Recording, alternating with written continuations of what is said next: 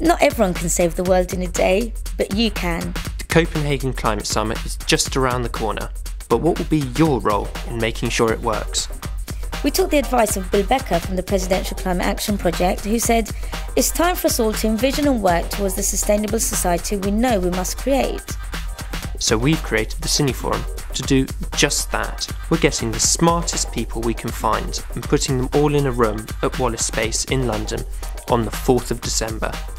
It's more than a conference. The Cineforum is a chance for you to work directly with some of the greatest thinkers in the world to design a positive and sustainable society. The day starts with a call from Bill Becker and some inspiring words from Hunter Lovins. We'll then split the delegation into 5 themes. You'll be able to shift between themes. Each theme will be facilitated by experts in the area. We'll spend the morning being inspired by stories from around the world. Then we'll add speakers to the mix.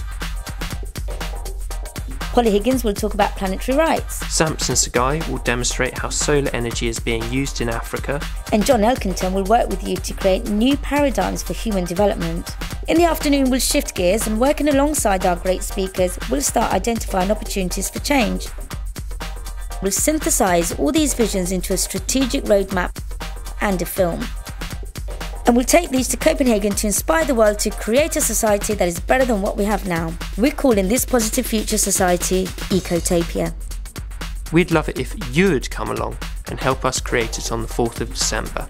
Finally, Fritjof, Capra and Hazel Henderson will join us by video link to describe their views on the new economic paradigm we are entering. One last thing, are you someone who can add subject expertise? We're offering a 50% discount for a limited number of champion tickets. For most people, 4th of December will be just an ordinary day, but not for you. You'll be changing the world.